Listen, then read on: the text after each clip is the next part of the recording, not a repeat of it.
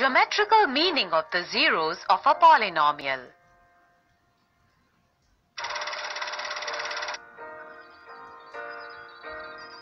We know that a real number k is a zero of the polynomial p of x if p of k is equal to 0.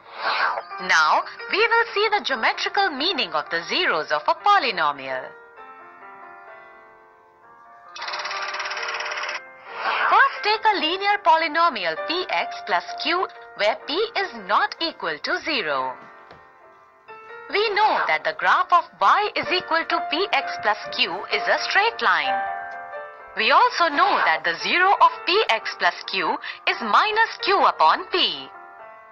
The zero of the polynomial px plus q is the x-coordinate of the point where the graph of y is equal to px plus q intersects the x-axis.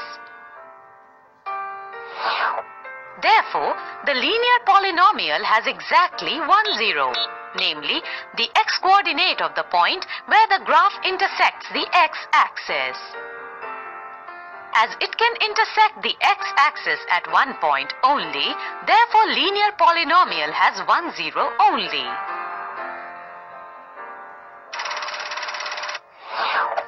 Next, consider the quadratic polynomials. Its degree is 2. Look at its graph. You will see that it intersects the x-axis at 2 points. That is why a quadratic polynomial has two zeros.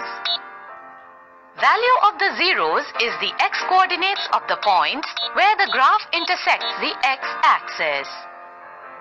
Finally, consider the cubic polynomials. Its degree is 3. Look at its graph. You will see that it intersects the x-axis at 3 points. That is why cubic polynomial has 3 zeros. Value of the zeros is the x-coordinates of the points where the graph intersects the x-axis.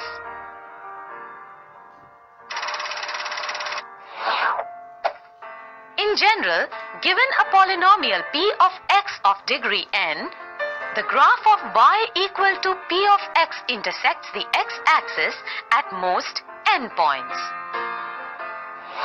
Therefore, a polynomial p of x of degree n has at most n zeros.